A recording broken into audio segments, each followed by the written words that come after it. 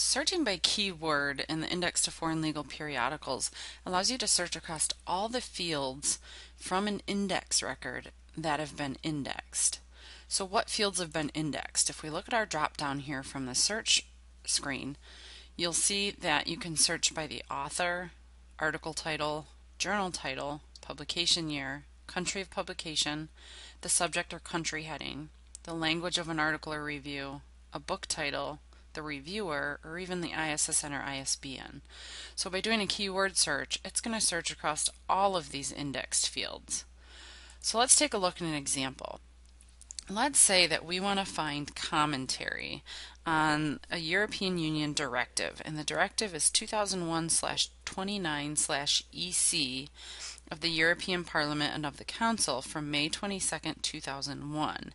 And this directive is on the harmonization of certain aspects of copyright and related rights in the information society.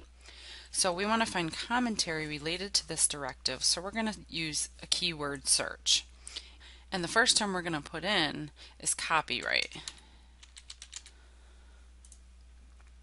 We're going to use our Boolean operator and we're going to add one more term in the keyword search here. So we're going to select keywords, all fields, and now we're going to put in information society. And again, if you are searching for a phrase, you want to make sure you use quotations so that it doesn't break the term into individual parts. So I've got open quote, information society, end quote, and then we're going to click search. And this brings back 16 articles related to that specific EU directive. Now if we click on this first one, copyright issues in the information society, our search searched across all of these fields. So it searched across the article title, it searched across the source, the subject headings. So you'll see our term copyright appears in the article title, and it also appears in the subject heading here. And information society as a phrase shows up in our article title.